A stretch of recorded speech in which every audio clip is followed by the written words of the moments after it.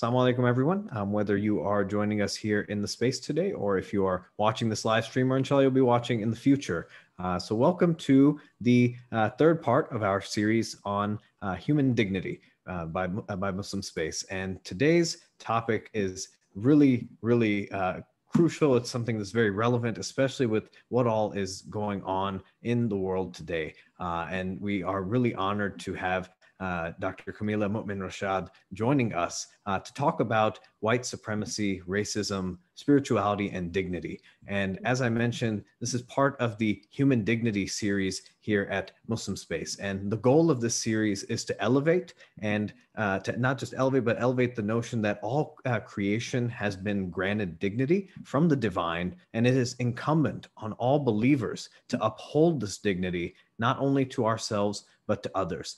The past two series that we've done, or the halaqas that we've done, have covered topics such as gender-based oppression. And last week we had anti-racism and Islam with Dr. Bilal Ansari. And we're continuing in this trajectory here and tackling a really crucial topic, as I mentioned, in white supremacy, racism, spirituality, and dignity. And so, as I mentioned, our guest speaker today is Dr. Kameelah Mu'Min Rashad. So just a quick bio for her, and I'll let her take it away from there. But Dr. Kameelah is the founder and president of the Muslim Wellness Foundation, MWF, and the founding co-director of the National Black Muslim COVID Coalition, an initiative launched in collaboration with the with Muslim Anti-Racism Collaborative to address the need for effective planning, preparedness, and organizing during the COVID-19 pandemic. Dr. Rashad, who previously served as University of Pennsylvania's Muslim chaplain, now serves as the Fellow for Spirituality, Wellness, and Social Justice, and advises the Black Muslim Students Organization.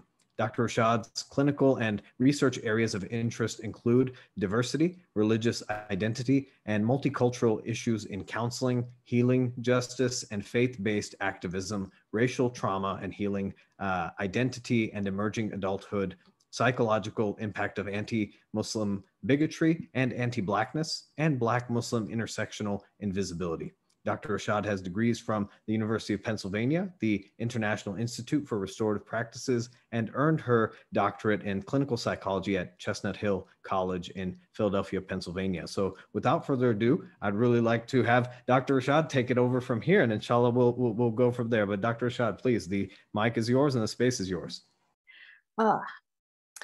Alhamdulillah, thank you for inviting me. That's quite a lot to read from that bio. But what I would like if there's anything that you take away from my background, is that I am very much interested and committed to, within the Muslim community, us being able to leverage our diversity in all the ways that it shows up, so that we can actually be a model for other communities. And how do we wrestle with these really challenging and important issues? And how do we also use our faith as an anchor, as a guide, as a way to ground ourselves and orient ourselves to the best way to bring our whole selves to these conversations? This is a pretty big topic, thinking about white supremacy and of racism, of spirituality and dignity. And so I think it's important for us as we begin this conversation to be very kind to ourselves, to pay attention to what comes up, right? As I go through my presentation, I have a few slides that I want to share, some questions that I'm going to ask. But what I want you to also jot down, right? And literally, if you have a pen and paper or on your phone, type a few notes to yourself, what you begin to feel, right? As I explain some definitions, as I show some images, what comes up? How attuned are you to those emotions, those thoughts, those feelings, and how your body feels, right? These things can be very uncomfortable to talk about, but they're so incredibly necessary. And it's like anything, working out and developing a habit, right? That when you are able to be fully invested in humility and curiosity, in just the position that I will inevitably make mistakes because I'm human, and I am open to being corrected. I am open to learning more about myself and others. It makes this process that much easier. And so, as Muslims, we're encouraged, right? Everything about our faith is to encourage us to reflect, especially during this beautiful month of Ramadan, to think about how can I develop, right, this authentic and strong connection to the Creator. And part of that answer is, how do I develop a sincere connection to God's creation, right? And in order to develop that sincere connection to God's creation, it is to know, what is our obligation? What do we need to know of ourselves? And then how do we begin to really wrestle with those things that are challenging and problematic and difficult and sensitive, so that we can be with one another as believers in our common pursuit of Allah's mercy, right? Of Allah's grace, of Allah's forgiveness. When we can do that, what I say, Allah subhanahu wa ta'ala has given us everything that we need, right? It is up to us to figure out, right? Almost like a Rubik's Cube. How do we figure out the best configuration for us to reach a point of alignment, of connection, of understanding, right? And so we can't sort of say, well, I don't know, I'm not sure. Allah has already given us everything we need, right? And so, inshallah, what I'm able to offer over the course of this hour, and leaving room for us to have a conversation, is some more tools for us to begin to figure out how we build connection, how we deepen understanding, how we begin to challenge one another, again, in pursuit of really the grace and mercy and the forgiveness and the kindness of the Most High. Part of that obligation that we have to one another is to pull each other up when we fall short. It is to bring to our attention and our awareness those things that may be displeasing to the Creator. And so when we aren't honest about the challenges that we face in the community, that denial creates barriers, it creates disconnection, it serves as obstacles to us being the best possible, right, of the best nation that we can be as Muslims. And so we want to begin to break down some of those obstacles, some of those barriers and those challenges, so that we can prove to be a model of a community, right, emulating the community of Prophet Muhammad, may peace and blessings of Allah be upon him. And so challenging white supremacy, challenging racism is one way that we begin to demonstrate our obligation to one another, but also to uphold the dignity and the humanity of God's creation. So with that, I want to begin with my slides, but I first want to show a clip. So many of you may have seen either President Biden's address to Congress, and then there was a response from Republican Senator Tim Scott from South Carolina. And I want to play the clip that's sort of gotten the most traction and response from, at least from what I've seen in my timeline. So if you'll just bear with me, I am going to share my screen so we can see that. It's one thing if I tell you what he said, and quite another for you to kind of hear it in your own words, and think about what are the implications of what he's saying. So I'm going to pause that there, and okay, and I'm hoping. Okay. Okay. Good evening. I'm going to share that. Scott from the great state of South Carolina. We just heard President Biden's first address to Congress. Our president seems like a good man. His speech was full of good words, but President Biden promised you a specific kind of leadership. He promised to unite a nation, to lower the temperature, to govern for all Americans, no matter how we voted. This was the pitch. You just heard it again. But our nation is starving for more than empty platitudes. We need policies and progress that brings us closer together.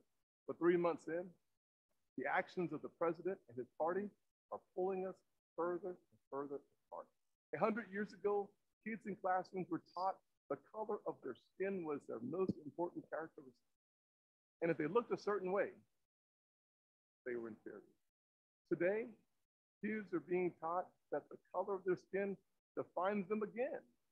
And if they look a certain way, they're an oppressor.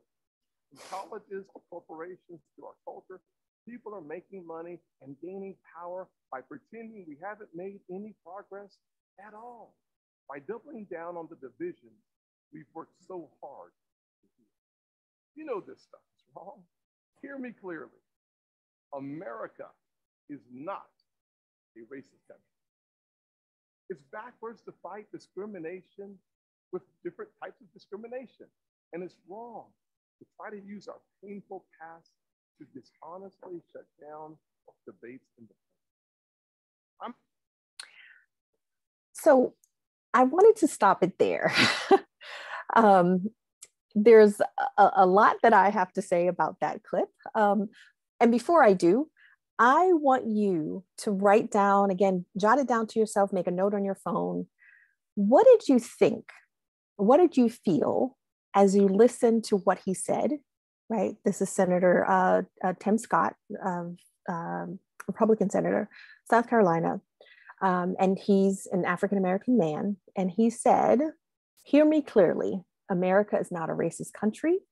It is backwards to sort of fight discrimination with other kinds of discrimination, that children are being taught that if they look a certain way, they're an oppressor."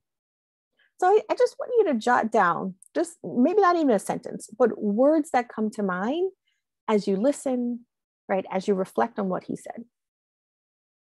So I'm going to pause.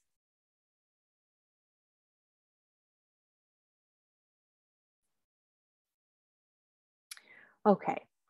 So I do have thoughts about what he said. And I'm going to share my thoughts with you. And I thought, that was just a couple of days ago. And this is in response to, I think perhaps this is one of the first or few times that I've heard President Biden, say white supremacy is terrorism, that he named that specifically.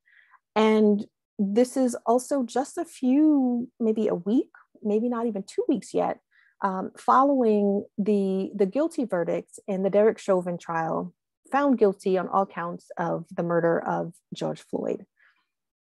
So when Tim Scott said America is not a racist country, I want us to think about, one, what he's saying, what he's implying, what he's denying, and why these things are problematic. And in particular, also in the Muslim community, right? How do we confront the presence of white supremacy, of anti-Black racism, of discrimination? And what does our faith have to teach us about how to do that well? So again, I'm going to begin. Okay. So when we think about, right, and these images are so powerful. And the reason that I try to incorporate as many images in, what I'm sharing and what I'm teaching is because these things hit us on a subconscious level, on a level that we don't realize. And these are often the images, the messages, the sounds that we internalize, right? So what did, I don't know how many of you may recall, but what did it feel like, right? To watch on the news perhaps, or just recurring loops, watch the Capitol riots happen, right? Capitol riots, Capitol insurrection, hundreds of white supremacists that converged on the Capitol, caused significant damage, caused death, right? And to see this Confederate flag, right, in that building, right, against the backdrop of that painting, right? And so when someone asks, is America a racist country? Or says, America is not a racist country, I think we're asking the wrong question, right? We're sort of speaking to the wrong issue. And I want us to unpack that. So before I submit my answer to this question, I want you to write down your answer, right? Is America a racist country? What does that even mean?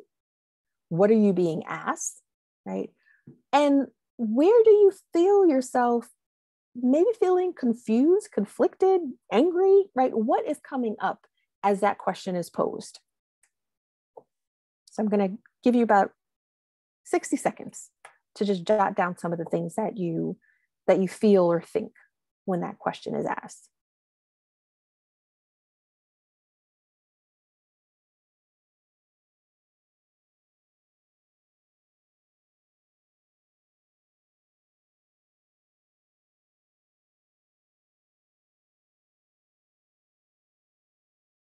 Okay. So I want to begin in a place maybe that's a little unexpected, right? I want to talk about environmental toxins, right? We have a pretty, even if you're not someone that studies the environment, you're not a biologist, you're not a chemist, you're not an ecologist, we tend to have a pretty good understanding of what toxins are, right? And when we think about what does it mean if there's pollen in the air, right? Not a toxin, but it causes some difficulty breathing for some people. It may have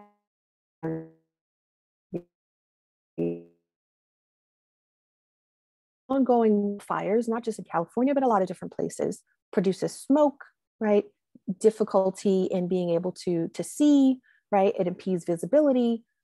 We tend to agree that when we know those toxins are in the air, in the water, in the ground, it can poison us. It can be very detrimental to our health, right? And it typically looks like this, right? If you saw this image, you'd say, oh, yes, that's toxic, right? Those are pollutants that are going in the air, and it can have a really detrimental impact, right? Or it might look like this. Very clear, very evident, right? And what I want us to sort of use in that example is that when those environmental toxins are in the air, right, difficulty breathing impacts your health in a really negative way, there's some understanding or at least agreed upon definitions for what that toxicity does, okay? So I want us to keep that analogy in mind.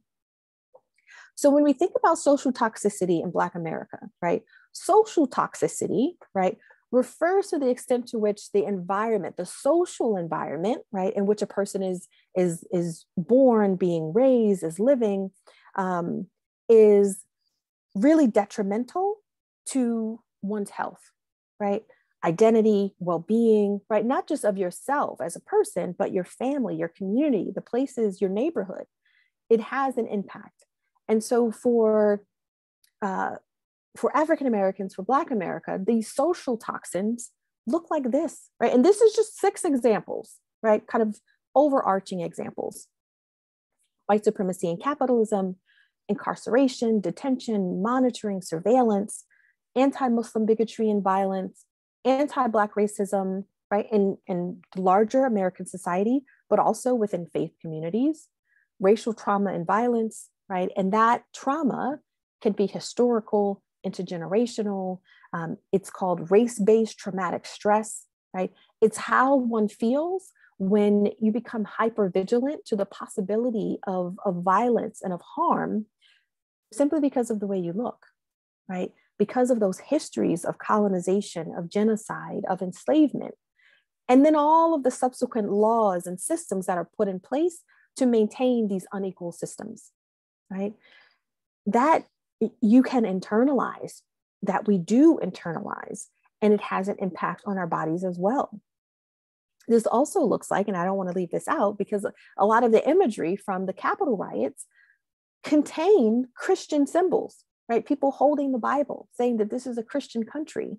So Christian hegemony refers to, again, a larger system that makes Christianity the norm and non-Christian sort of a deviation from the norm, right? As somehow not as good or inferior, and therefore subject to discrimination, to targeting, and also to violence, right? We saw that just 2 weeks ago or less than 2 weeks ago in Indianapolis with the murders that impacted the Sikh American community in that area. We saw it in Atlanta, where Asian American women were targeted. We saw the Derek Chauvin trial unfold. So when we begin to think about the cumulative impact of these social toxins, it can become very exhausting, very draining, and also just, again, very detrimental to the health of an individual and a community. Now we're going to add on to all of that a global pandemic, right? And we've seen within both in the exposure, the infection rate, the rate of death because of COVID, and now even the disparities in vaccination, that race and racism definitely plays a role, right? So again, I want to show you some images. These aren't sort of exhaustive, right? But thinking about how COVID-19 has really in some ways exposed existing disparities and intensified them or exacerbated them, such that you have something like over 60,000 Black Americans that have died of COVID-19, right? Extremely disproportionate given the percentage, right, of Black or African Americans in this country. It is tragic and outrageous to find that these rates are so high. And then we have what's called, and this was actually a headline at the New York Times, a pandemic within a pandemic. And these headlines look like this, right? Combining coronavirus and police brutality in Black communities. That when police kill Black people, the whole community suffers. Experts offer coping strategies, and this is an era of peril for Black mental health. So when someone says, is America a racist country? They're asking the wrong question, right? It is assuming that the history of genocide of Native Americans and the continued decimation of Native land and Native culture didn't happen. It assumes that the enslavement of millions of Africans over hundreds of years didn't have an effect. It assumes that the subjugation of even religious minorities in this country didn't have a current and prolonged effect, right? So when we ask sort of, those are kind of like gotcha questions, right? Is America a racist country? Well, our vice president said no. Our president said no.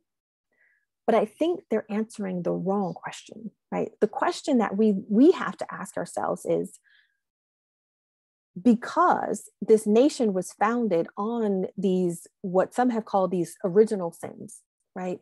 Of Native genocide, of enslavement of African people, how do we not address what the long-term impact of those sins are, right, in our current day? Because they present themselves every single day. And when we think about how we have internalized these messages of white being normal and preferred, of Christian being normal and preferred, of that there are certain privileges or assumptions of inferiority of non-white people, otherwise, right, known as the global majority, this also has an impact, right? So we have to begin to ask the right questions if we want to be able to begin to think about the solutions, both that the broader society has to face and also that our faith can provide us as well. So I wanted to offer some important definitions, right? Because it's important, how do we begin to talk about what we're facing, right? If we haven't diagnosed it properly, right? So I said, is America a racist country? That's probably, it's almost an irrelevant question because the evidence that presents itself every day provides an answer, right? So when we begin to think about these questions and also how we talk about this issue, we need to make sure that we're all on the same page, right? I'll give you an example.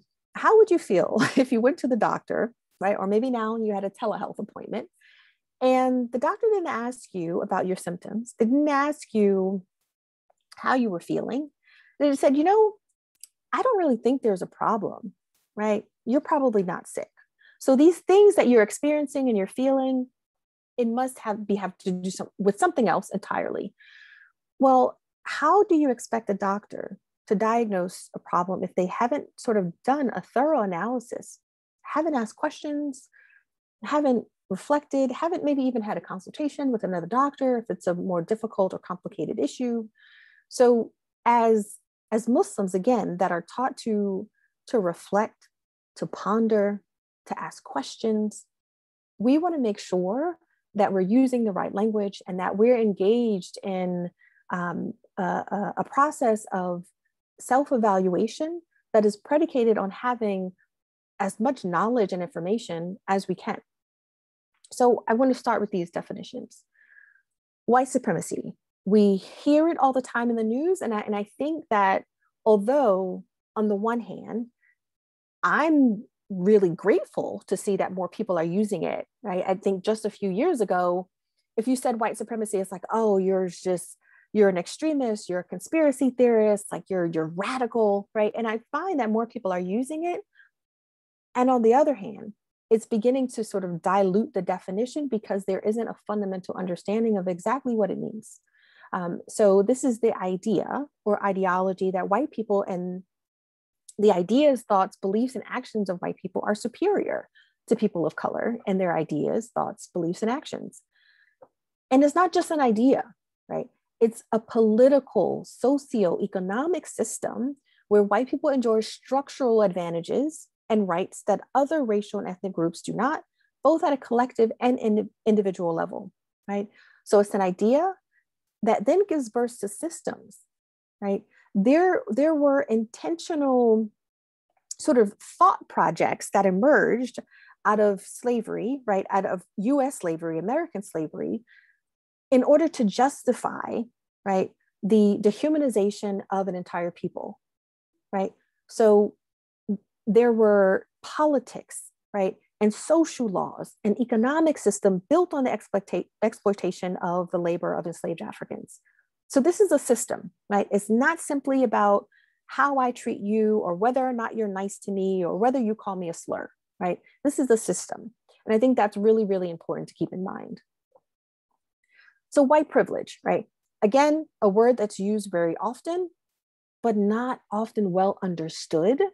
And that this is the unquestioned and unearned set of advantages, entitlements, benefits, and choices bestowed on people solely because they are white, right? And so here are some examples. That with this privilege, right, it doesn't mean that you haven't struggled. It doesn't mean that you haven't had a difficult life, right, as an individual white person. It means that there are still advantages that you have access to just because you're white, not by virtue of anything else, right? And it's important to acknowledge those things. This was taken from, there's a really great book called Oppression in the Body, Roots, Resistance, and Resolutions. And this chapter was written by an African-American woman. And she was describing just what it means to sort of exist with those identities in the world, in which conformity, right, to whiteness or the expectation of being able to at least sort of aspire to or come close to what is seen as normal, which is white, what impact that has on the body. So she says, this form of white supremacy demands that if I'm allowed in white spaces, I must communicate in white styles on white terms. I must simulate white bodies and not explicitly communicate that I'm doing so. It is tectonic pressure. I am reminded every day my livelihood and my life may depend on simulating well.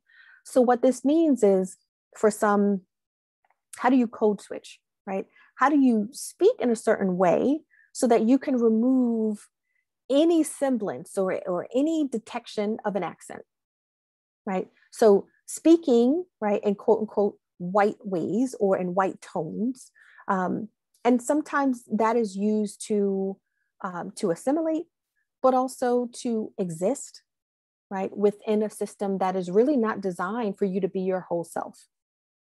It looks like how we dress, right, for Black women, whether she wears her hair naturally or straightened, right? Natural hair, there's been a lot in the news. about that as well. But this idea that if you wear your hair the way it grows out of your scalp, it's inappropriate, it's messy, it's unkempt, right? That stems from white supremacy. That stems from anti-Blackness, right? Where else would someone be expected to change the way that their hair is growing out of their head, right? Because it doesn't conform to certain expectations of the norm of whiteness, okay? So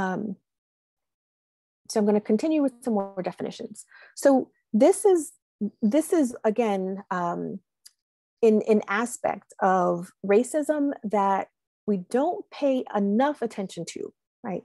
So we tend to focus here, right, on the interpersonal, racist acts, microaggressions, slurs, the way that one person might treat another.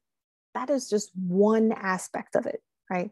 But it's also what is internalized, right? The way you begin to feel about yourself because of the way that you're treated, because the systems in place that are designed to keep you subordinate, okay? It's also structural, so that there are multiple institutions that are invested in upholding, again, that white is normal, white is appropriate, white is superior, right? There are systems that are invested and designed to uphold that ideology of white supremacy.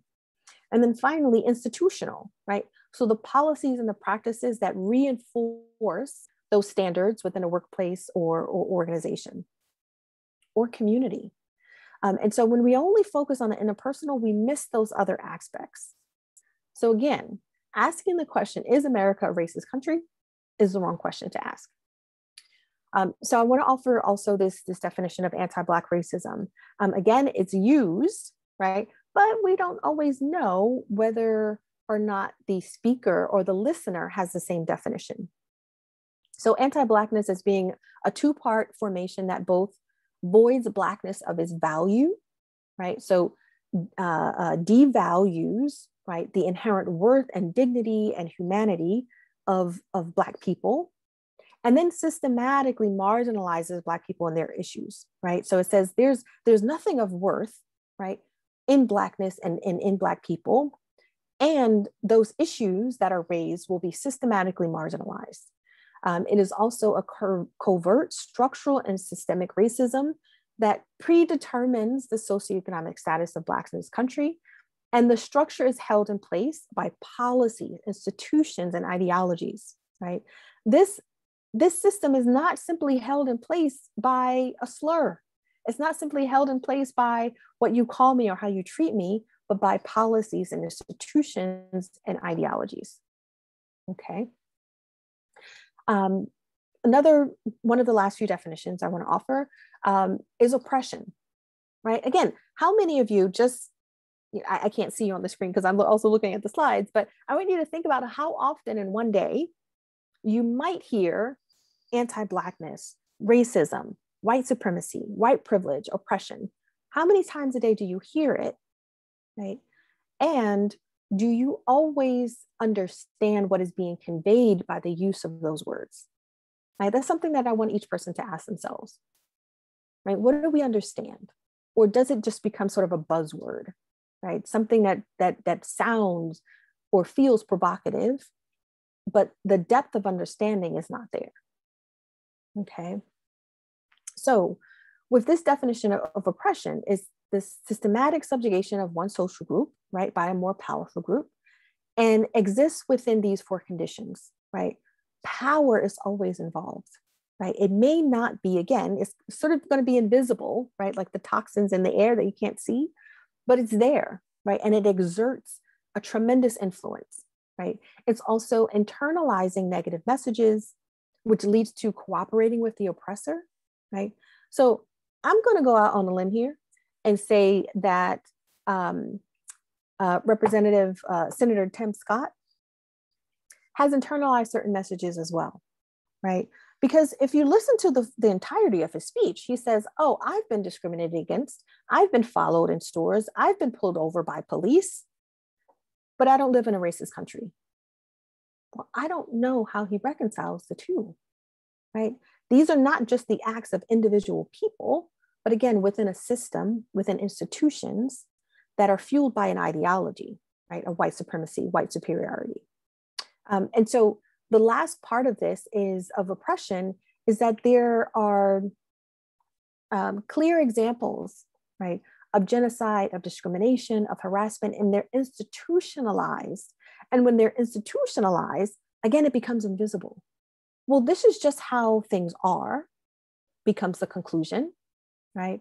And so members of both the oppressor and the target groups, right, or the oppressed groups are socialized to play certain roles. So this is going to be really important to understand this, okay? So how does it operate? How does this work, right? And it is to ensure that we don't challenge what is invisible, right? So that we're kind of compelled to forget or pretend that these things aren't happening, right? And that sort of leads to the internalization or even sometimes the belief of a lie, which is, no, there's isn't a system that's impacting me. I just have to work harder. I just have to do better. You know, maybe if I'm pulled over by police, I was just pulled over because I was speeding. It had nothing to do with anything else. I wasn't profiled, right? These are the lies that people begin to tell themselves. And then that leads to almost like a disconnection from the feeling of that marginalization, right? And the loss of voice, right? The loss of the ability to challenge it.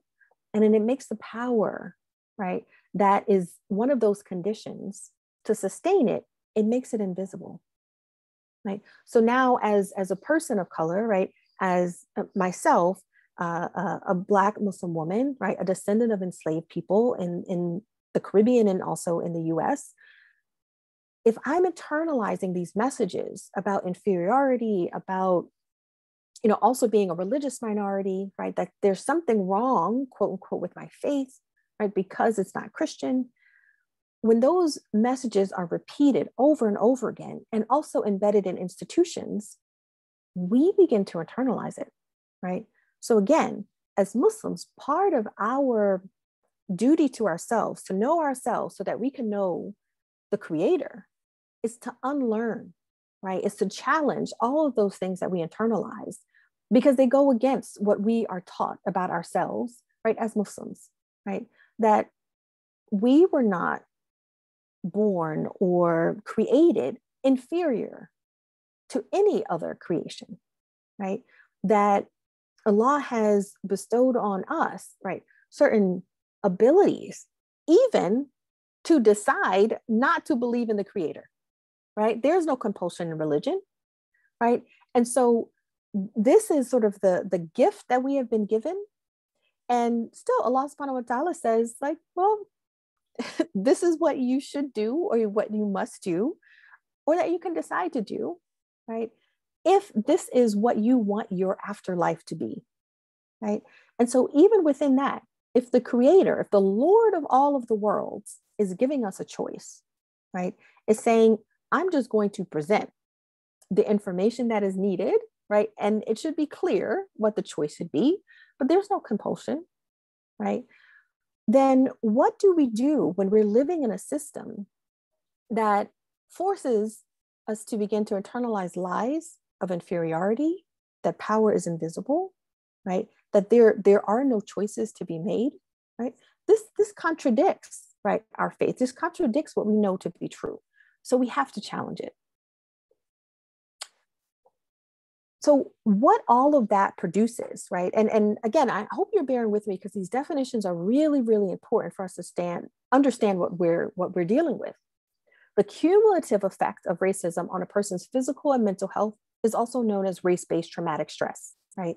And it sounds like, or it feels like at times, and many of you may have experienced this, maybe not so recently because of the pandemic, but if remember the last time you flew, right? If you are in any way visibly Muslim or a person of color, right? Or, you know, your name sounds a certain way, what have your experiences been just going to an airport and getting on a flight? I can tell you that when I fly, I'm thinking about, well, will my bag be checked and double checked? Will it be open and I'll get, this little love note in my suitcase once I get it out of baggage claim that says we've opened it? Will someone stop me or ask another question or kind of give me a second glance, right? All of that I feel in my body, right? So I don't feel rested and relaxed when I'm going to the airport, right? I feel like a little on edge, slightly uneasy, just hoping that I can just go through security and get on my flight and, alhamdulillah, I can get to my destination. But over time, because of different experiences, right? Even if I'm not consciously aware of the anxiety, it's definitely present in my body, okay? And so historical intergenerational trauma is also present when you're thinking about the wounding that happens, right? Through genocide, colonization, enslavement, the transatlantic slave trade. It's also as a result of war, which has displaced a lot of people. And so all of those things are still, again, having an influence on how you might feel in your own body.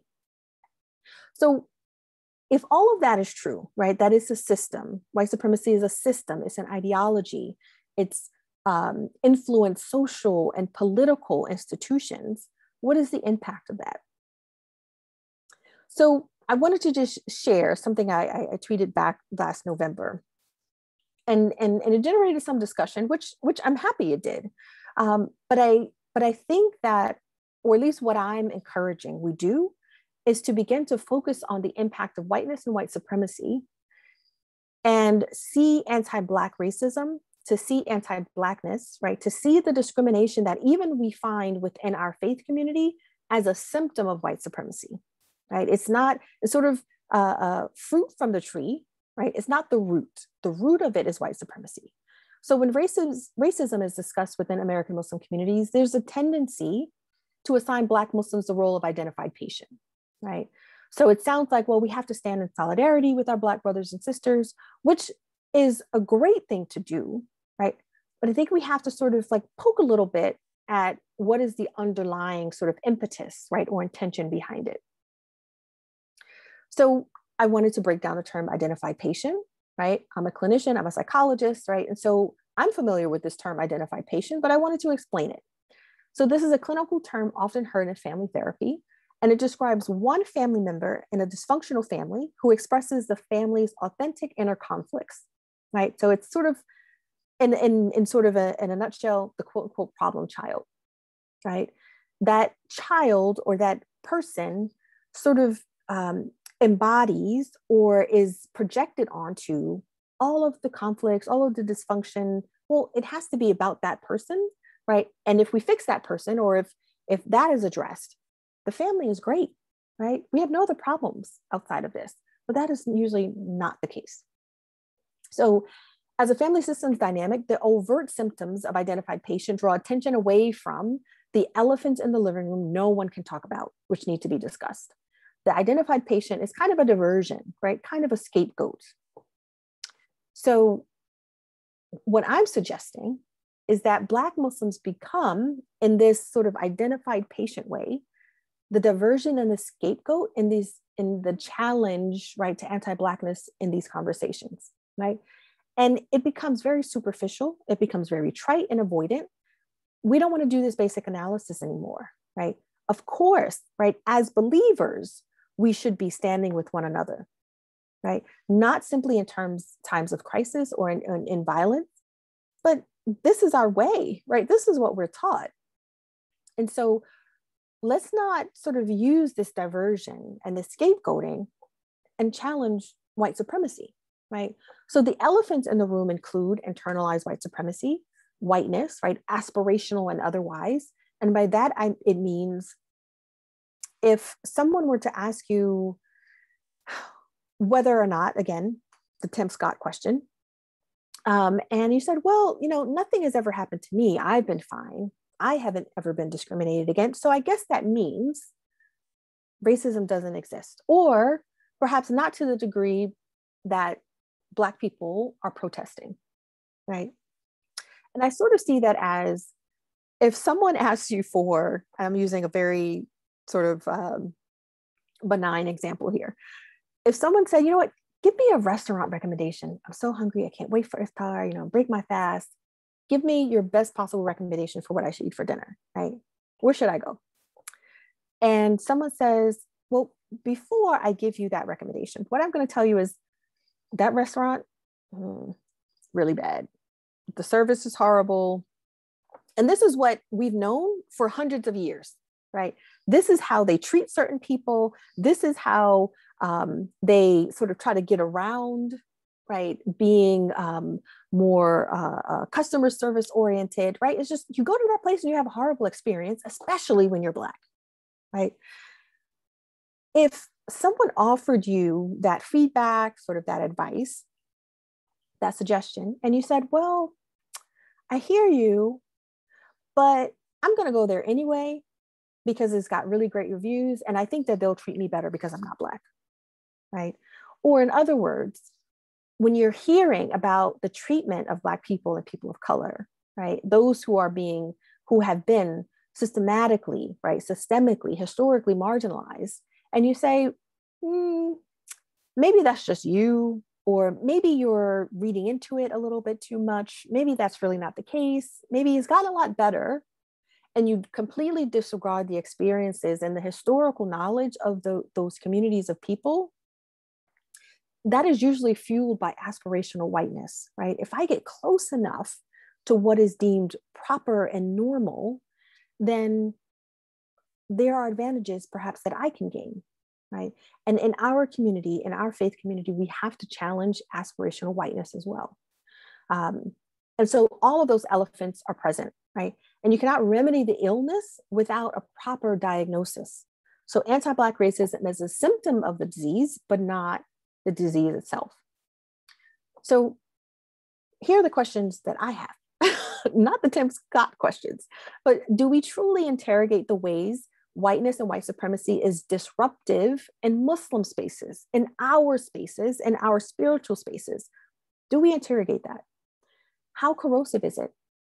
How white folks in the community or adjacent to it are privileged or given deference and latitude, which is extremely detrimental to all of our well-being, right? So again, what is the pattern? What is the system of behavior that is corrosive to us that stems from white supremacy? That's what I think we have to answer. So I'll answer it for you.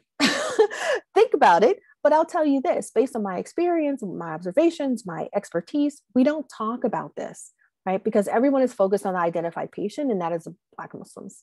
So much so that the system of white supremacy remains invisible, and folks are actively resistant to exploring beyond those blind spots in order to maintain the status quo, right? And that usually sounds like, well, if I'm doing okay, if my family is doing okay, do I really want to get into conversations around racism and anti-Blackness, right, and social justice? Will that in some way jeopardize the what I've earned, right, individually, right? These are sometimes the questions that actually silence people instead of pushing them to speak up as our faith requires. So moving forward, let's shift our focus on understanding whiteness and white supremacy, right? How it functions, the complicity that it requires, the way it corrodes relationships, and how it supports mediocrity, abuse, and violence. We have to challenge this. So the first way that I want us to challenge this is to think about how these notions of Black inferiority, right, which is the flip side, shows up. And I'm using sort of the Black-white binary, but in our community, right, a community that's predominantly people of color, we have a full spectrum of racial and ethnic and linguistic diversity. And in the American context, it is reduced to Black and white strategically, right, for a reason. This is why there are efforts often, right, historically, to pit Asian communities against Black communities, right? Well, if you're Asian, this is what you can earn or have as an advantage over Black community members, right? And so it pits those who are of the global majority, right, but are considered people of color or non-white here in the US context against each other, right? So now white supremacy is invisible, right? Now it becomes about sort of these other conflicts, right, that are in fact fueled by white supremacy. So in order to challenge that, right, we have to understand just the function and the role of Black stereotypes and tropes, right? And I want you to ask yourself, and I'm going to pause here just to give everyone an opportunity to reflect. What have I come to believe about Blackness and Black people, right? I'm not asking you to tell me. I'm not asking you to tell anyone else. I want you to be honest with yourself, right? As a result of spending however long you have in the United States, what have you come to believe about Blackness and Black people, right?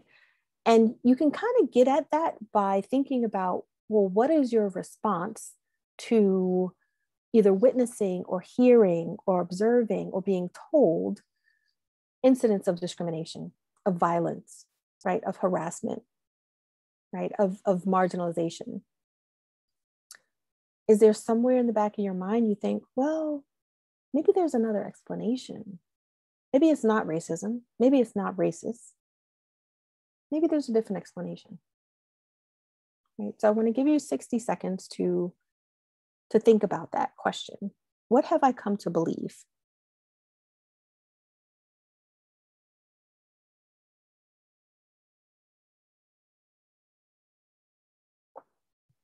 Okay. And I hope you're keeping a running tally of all of these responses. Okay. All right. So here are my recommendations, right? Confronting internalized white supremacy can save lives. So thinking about where you are in being able to confront white supremacy, okay? Where are you in this zone of growth, right? I have my own thoughts about the term anti-racist, but it's one that I think people are becoming more familiar with. What I would say is, instead of becoming anti-racist, right, is it, how are you becoming more aware of the context in which you live and how it has impacted you, right? And then what needs to be done to unlearn some of those negative effects, right? So if you're still in sort of this like fear zone, right? I still want to be comfortable. I don't want to rock the boat. I don't really want to ask the hard questions, right? Then that means there's still something within you that you are not ready to confront. And there has to be an acknowledgement that the fear around confronting those things is an impediment, right, in our community, given our level of diversity, given just what the global Ummah looks like, but also the American, right? If there is an unwillingness to confront racism, to confront white supremacy, then that means that at that point, right, the individual who does not want to confront those things is in fact complicit, right, in some way. I wouldn't want that to sit with me, right? If I am called before my creator and I am asked about what I have done, right, how I have behaved, how I have functioned, how I have served in my community, I want to be able to say, right, that I've challenged, right, in the way that we are taught those injustices. But we need to be in this learning, at least in the learning zone, right? What can I discover about myself? What questions can I ask? How can I be vulnerable? How can I listen, right? Because then that can lead to growth. Here's also kind of another suggestion, that when we're thinking about growth, is an acceptance that we will make mistakes, right? Maybe I'll say something that's just didn't quite come out the way that I intended, right? And I'm going to use it as a learning experience, right? I'm going to make mistakes, right? I'm going to take risk. I'm going to do the work that I need to do in order to stay humble, in order to be receptive to what other people can share with me. Okay, so that's on the courage and the growth side versus being fixed or comfortable. So here's where I want us to spend some time, right? That we are aware of, at least one of my favorite hadith about, those things that, on what levels do we begin to confront these issues, right? And so how do we begin to do that first? In our hearts, right? I say this begins with introspection and a radical self-awareness. What do I need to know about myself first, right? Yes, I can learn a lot of things about other communities and other marginalized groups. Maybe I'm part of the oppressed group or a different target group. But I want you to think, what do I need to learn about myself? What have I internalized, right? Because like I said in the beginning, white supremacy is one of those social toxins that is present, but it's invisible and we don't see it often, right? Now, when we saw images of the Capitol attacks, riots, insurrection, for some of us, it was like, well, that's clearly white supremacy. But that was not the unanimous sort of conclusion, right? Some people said, oh, well, maybe they're just really passionate, and that's not what I believe. So we have to begin to think, right? What do I need to know about myself first? Okay. Because if I don't know myself and what I'm also challenged with or challenged by, then how would I be able to speak and do from a place of good intention and of humility? Okay. So perhaps we get to the point where, it's not just sort of this thing that I'm challenging in my heart, but I'm ready to speak about it, right? I'm ready to do something with my tongue. Well, that will require, right, an honest and a vulnerable dialogue. Do you have space or spaces in your life where this honest, vulnerable dialogue can take place, right? Is that something that you have access to, right? Is there a community of people that you are able to call on when you said, you know what, something happened and I just want to check in, right? I want to be able to think about my role in certain conversations, or the way that I'm perceived, or the way that things that I do might have an impact different from what I intend, right? Can you speak to those things? Do you have a space? Okay. And then finally, once we're able to understand our intentions and do that introspection and that purification of our hearts and have those honest dialogues, right? Then what do we do? Right? It is what our behavior, right? The actions that we take that people see very readily, right? And so what is the advocacy? What is the commitment to upholding the dignity of God's creation, right? How does that manifest itself, right? And so I want to just summarize in that, if our beloved prophet taught us, right, that if you see it evil, right, change it with your hand. And if you aren't able to do that, right, then change it with your tongue.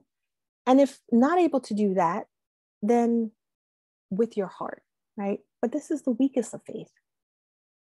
So we want to kind of take ourselves on this journey of purification, of honesty, right? And then of action. And this is what our faith gives us, right? It's almost like these, again, all of the tools, the strategies, the formula, right? What will help us be able to get closer to the Creator, get closer to His creation, to build a strong and solid community, right? We have the answers that we need. What we need as a community, as individuals, is sort of the courage, the vulnerability, the patience to use all of these tools that we've been blessed with to confront the issues of our day, right? Because we've all internalized notions of white supremacy, of Black inferiority, of what is considered good and pure and what is considered bad, inferior and evil, right? Because this is built into the institutions in which we live, right? So this is not about character. This is not, oh, you're a bad person if you've internalized white supremacy. It is, no, just like there are toxins in the air, and if you breathe that air, you will inhale some of that, right? So we have to think about white supremacy and anti-Blackness as a toxin in the air that we breathe every day. And so how do we clear our lungs? How do we clear our heart of it, right? What is the antidote? Islam has given us some of these really, really just perfect solutions. And so it is up to us to figure out how we use them to the best of our ability. So I want to stop there because I want to hear from you and I want to see you. And we can continue to have a conversation about how we use these tools. Thank you so much, Dr. Kameelah, for that. That was just so thorough, but also so thought-provoking. I don't know about the rest of the folks here, but as someone who's not Black, but not white, but in the kind of the spectrum of the Muslim community that kind of is in between, sometimes is in that aspirational whiteness and kind of directed on where to go. It's just such a powerful analogy, especially with the toxins in the air, the multi-layered structure to this. It's not just like, hey, if you're not racist, you're not part of this process. These binaries that are there. So I really appreciate you lifting that up. And again, just to everyone here, we are taking questions here. So feel free to drop them in the chat. You can message them to me. You can raise your hand and we can call on you. But I've got a couple questions here that had come in. So Dr. If you're all right, we can go ahead and we can start swinging with that. So one question came out from someone that says, there's an undeniable trend of women, including Muslim women, being more present in confronting racism and white supremacy. How can we push for communal growth when the bulk of the most energized advocates are relegated to the back of the mosque? Ooh, that is a powerful question. I was like, oh boy, what was coming in? So I'm going to ask you to read it to me one more time. Yes, absolutely. So just a moment here. So there's an undeniable trend of women, including Muslim women, being more present in confronting racism and white supremacy. How can we push for communal growth when the bulk of the most energized advocates are relegated to the back of the mosque? Wow, that is an outstanding question. And so I'll do my best to offer some insight. I think this is where, so I'm speaking specifically here in relation to white supremacy around racial privilege, right? And yes, there is a binary, and I think that is intentional, because then it says like, oh, well, I'm not white or Black, so I'm just going to sit here on the sideline and, this doesn't involve me. This doesn't sort of play a role in my life. And it absolutely does. And so we have to speak to that question. I think we have to challenge those areas of privilege that we do have, right? And so there's a way that the ways that white supremacy manifests, say for Black Muslim women, right, or for South Asian Muslim women, still has a lot to do with being objectified and exoticized and vilified. And so, say as an Asian man, as a Black man, as a white man, in the Muslim community, how do we also recognize the ways that sexism, white supremacy, racism are all intertwined, right? And intertwined in a way to uphold power, right? And so when you see that there's a trend of Muslim women who are on the sort of front lines of confronting this, it's also confronting power. And so when we have to do sort of that heart work around the purification, the question that we have to ask ourselves is, well, what might I have to lose if I challenge this system? Right. And so if you have just a little bit more privilege within the system, are you willing to give that up? Right. Are you willing to examine it? Are you willing to name it? And so when you see one, I think just historically, women have been at the forefront of many right? Different sort of movements and advocacy. So it isn't new. I think what's new is the visibility, especially of visibly Muslim women, women of color, where there's just more opportunities to see, right, what's happening in the world. So I think that when we are taking note of spaces where men are absent from the conversation, I think we need to think about, well, what is the power dynamic happening here? Where are there sort of models of advocates on behalf of this issue? And how does that person sort of enlist more support, enlist more visibility and advocacy on the part of those who have more privilege? There's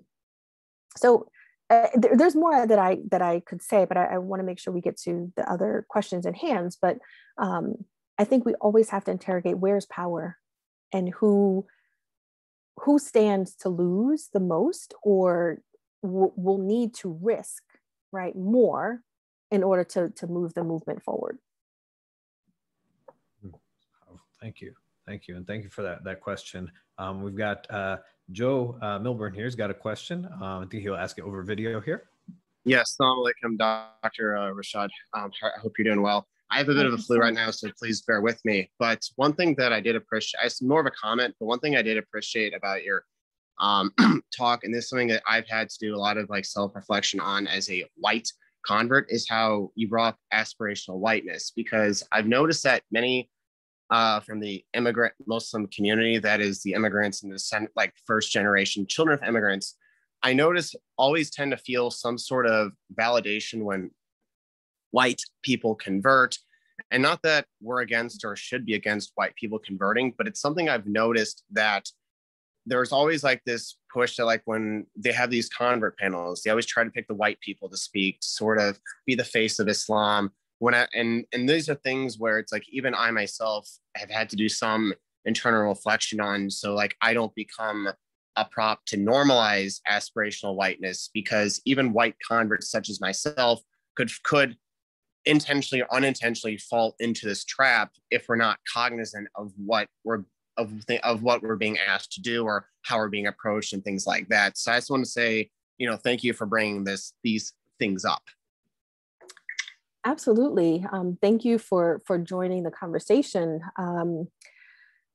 One thing that I want to sort of explicitly name and explain is that the way the discourse in America tends to unfold, it's about character, right? It's about, well, if I have these thoughts that are labeled racist, that means I'm bad, right? And so in order to avoid the bad feeling, I'm just not going to think about it, right? I'm not going to challenge myself because I'm a good person, right? So this reduces, again, the discussion to the interpersonal, right? Or the intrapersonal, right? I want to be a good person. I am a good person. This is about my character.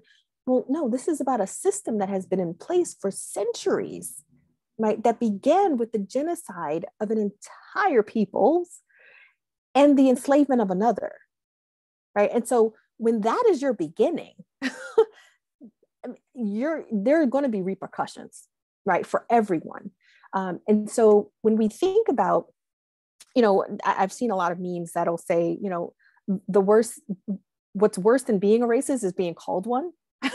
Like people they kind of just fall out, like just disintegrate, right? So if you say, well, that was racist, or that comment or that behavior. So it's being called one and not actually saying, well, what did I do that generated that response, right? I'll give a quick example. Someone on Twitter, it's such an interesting place as a psychologist for me to be, but someone posted a video of, I don't know if he was African-American, but a Black man in dreads. I think he was wearing a kufi, but he had beautiful recitation of the Quran. And I can't remember exactly what the caption was or the quote tweet was, but the implication there was, wow, like Black people can recite the Quran like really well, right? I mean, I'm paraphrasing, but that was the impression, right? And so, and multiple people commented, multiple Black people, and said, you know, the underlying assumption here is that this is an anomaly, right? Like, wow, mashallah, this person is like, have you not heard of the centuries of African scholars, of Black scholars of Islam, right? Or just that there are Black people that can also recite, right? Scholar or not. And the defensiveness around that was like, oh, well, you should think better of people. Why would you assume that I'm being racist if I say that? And that's where the defensiveness blocks the growth, right? Because the question should have been, wow, I didn't realize that my comment about this video sort of highlighted my own internalized anti-Blackness, and I need to take a look at that, right? Instead, it was like, oh, prove it, I didn't say that, right? And so now this is where the conversation stalls, right? It's not about someone saying you're a bad person, but that you have inhaled all of the toxins. And so when you speak, you inevitably exhale them, right? Back into the atmosphere. So what do you need to do in order to minimize the likelihood that you will do that, right? You have to learn, you have to unlearn, and you have to challenge yourself and be open to being challenged. So I just wanted to explain that just briefly. Appreciate it. Thank you so much. Absolutely. Thank you, Dr. Rashad, and for Joe for lifting that up. But that self-reflection and what that looks like, those internal battles, and speaking that to this space. One thing I wanted to ask you, Dr. Rashad, kind of going in a similar direction there. Joe had brought up this observation of aspirational whiteness within especially the immigrant Muslim community, especially as a South Asian Muslim. I can definitely attest to that. I was snapping my fingers when Joe was speaking. I was like, yeah, that's exactly it. So I grew up post 9/11. I saw what was going on. So my question to you here is, how often, or how I'm trying to think of how to best phrase this, but this concept of aspirational whiteness has been covered by masked, if you will, by being a good Muslim. It's good. Yes. After 9/11, especially, I saw this. Our rhetoric was, when put on the fence, it was that Muslims are peaceful. We're not the terrorists. We have these dichotomies. We fall into that instead of asking about imperialism, instead of asking about all these things. We bought into that narrative. And for the better part of that decade, until things started to change, like, wait, this isn't normal. Those people started to ask those questions and space was given. But for a good part of those Bush years, it was that, no, we're the peaceful Muslims. We don't do this. Like, let's invite these Republican politicians to tell us why it's good to be a peaceful Muslim and things like that. But that loyalty to country, these values that were lofted up, were like, this is what a good Muslim is look like. This is what good Muslim values are. But it's coding for that aspirational whiteness. So how do we, as it's kind of embedded, as it's kind of just so, just meshed together, how do we disentangle those? I mean, that is another great question. It stems, or it's related to model minority myth, right? And so once there was an opening, the Civil Rights Act and around immigration, 1965, you get an influx, right, of immigrants that are not white. And the intentional sort of division that is created is to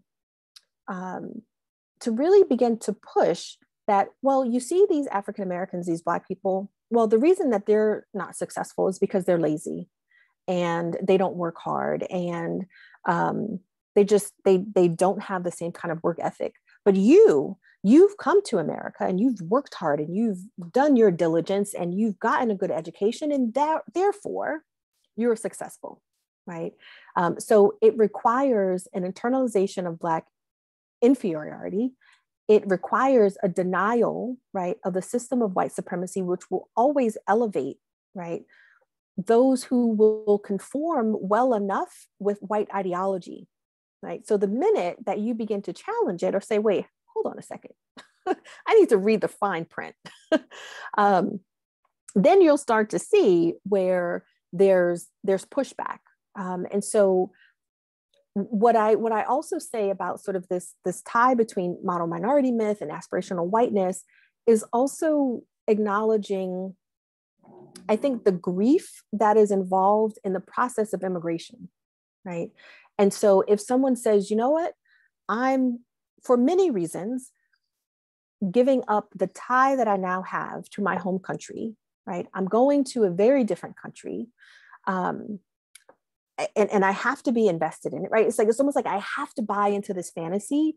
Otherwise, the dissonance will be too great, right? So would someone willingly say, you know what? I'm going to make my way to this racist country built on genocide and enslavement, and I'm going to try my best, right?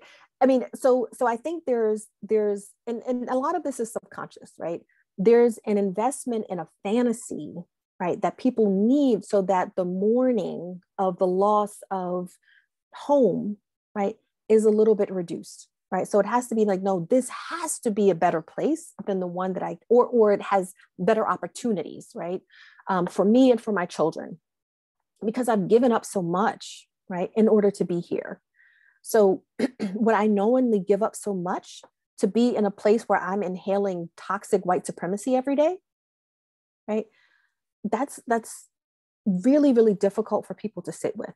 And so there's a buy-in, right? There is a desire to want to believe. And I think this was disrupted around 9/11, right? When people say, well, I'm a good one, right? Like, why are you pulling me over in the airport, right? Like, don't call me Muhammad, call me Mo. Like, you know me from work. And now you're profiling me? Like, what? Right. And so there was this moment of, I think, also mourning again, right? Like, I did not think that I would have to go through this kind of monitoring and surveillance. And we have to remember that after 9/11, there was blanket suspicionless surveillance. There were databases made of people who had Muslim sounding names, right? So, and these were people who went to work, sent their kids off to school, right? Had soccer on Saturday, right? And so there was, I think, this disillusionment, but also kind of the holding on to, well, no, maybe that's just an isolated incident, until you hear about like the decade of NYPD surveillance up and down the East Coast, right? Now there's overwhelming evidence that's challenging that fantasy, right? And people may react to that challenge, to the fantasy, with anger, with denial, with sadness, with despair, until they can reach a point to say, well, I can both appreciate the opportunities that I'm offered here and confront the fact, right, that the racism and the discrimination that exists actually fundamentally alters my own humanity, not just the humanity of those who are directly targeted, right? So I'm hoping that as a community, we can begin to shift more towards naming, right, the system, because it's not about the individual character, right? Not all, well, I don't want to reduce it, but it's more of the system that is designed to keep people functioning in a certain way so that it can operate invisibly.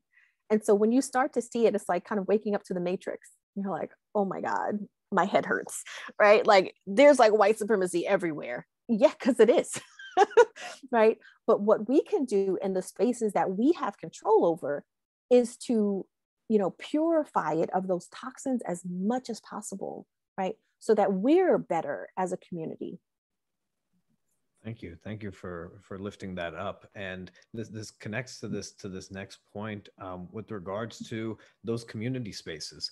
This might connect to the first question that we asked, but for many Muslims, that community space where they get their information, where they get their guidance and instruction, comes oftentimes from a mosque setting, oftentimes from a setting that may be from a non-Black perspective, non-Black Muslim perspective. And so it may be, you know, embedded within this these toxins that are coming out, not, you know, not by any ill intent, but just as a product of it. And so my question to you is now kind of going in towards like the resources, towards what is out there. I want to lift up a incident that had happened, just to give folks an example of last year after the murder of George Floyd and all of the protests and just the demonstrations and everything, the renewed vigor into our conversations about racial injustice, there was a very prominent mosque that held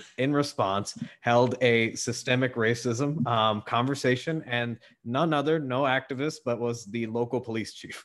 There's not a single person on the panel that was from just from an activist perspective, just someone doing the work of actual systemic racism. I attended the conversation just to see, and it wasn't even mentioned once. And it was just like, that's within a mosque setting. That's within just these communities where we go and we get our information. For people in that community, that's their information to it. So systemic racism, oh, hey, I've got a Black police chief that's coming and telling me that we're not racist, the police department's here for your safety, all that stuff. Problematic on so many levels.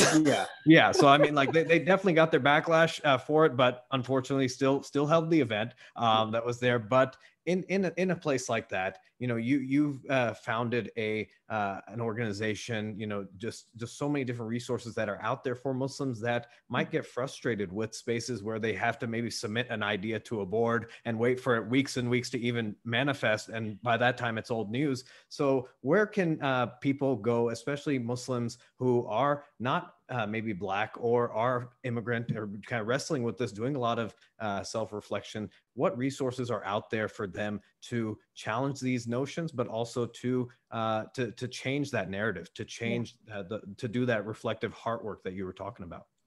Yeah, I think the resources are really important to help counteract the frustration, right? And the sense of disillusionment or discouragement.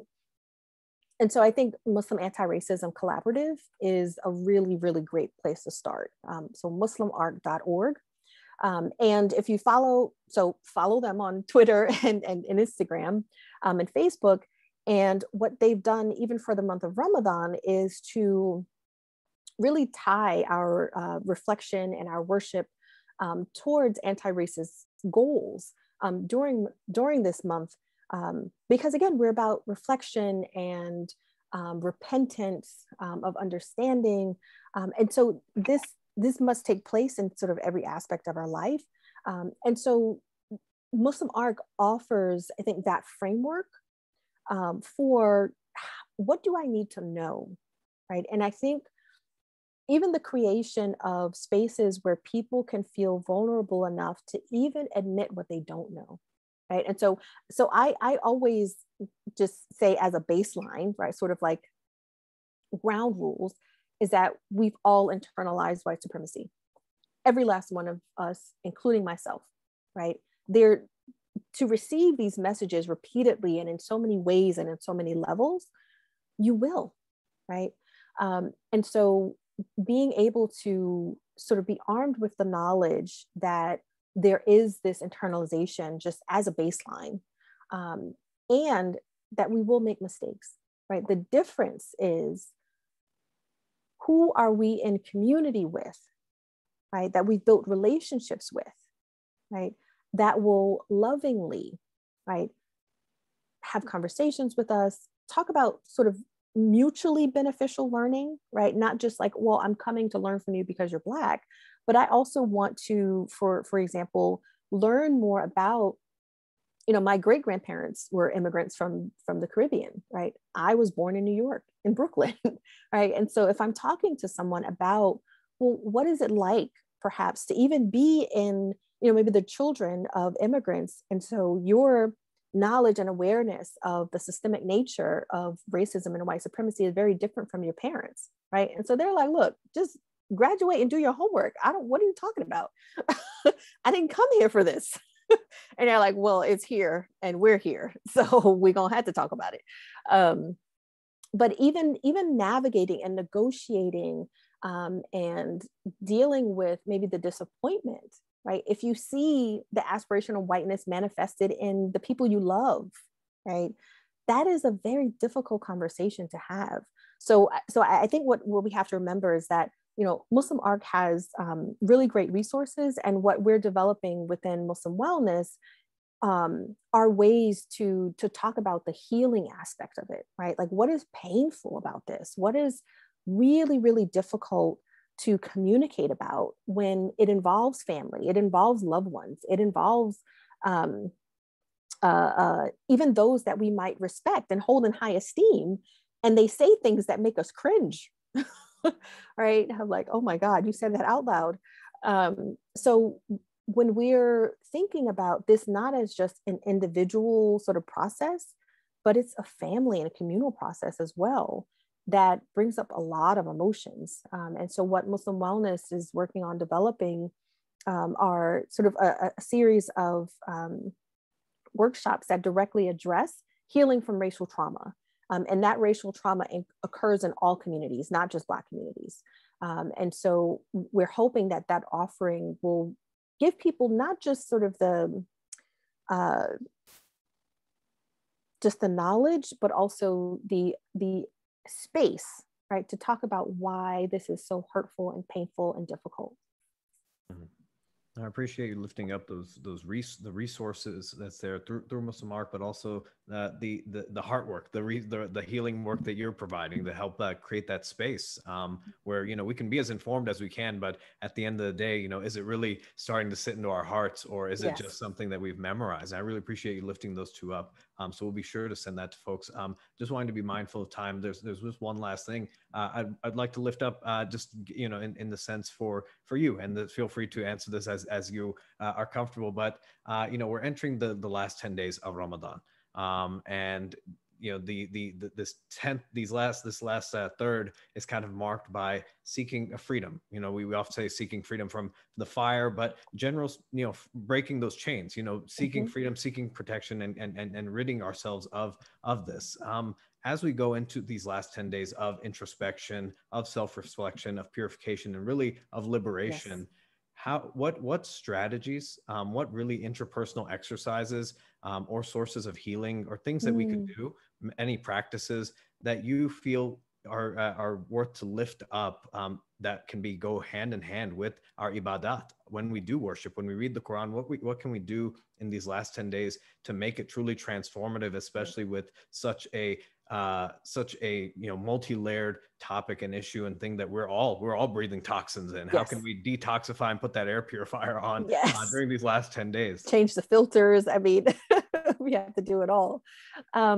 So what I would say in response to that question is, what I asked towards like the middle of my talk is, what have I come to believe about myself, right? What have I come to believe about who I am racially, ethnically, religiously, and to be very honest, right, in that kind of self-evaluation, right? And sometimes that looks like,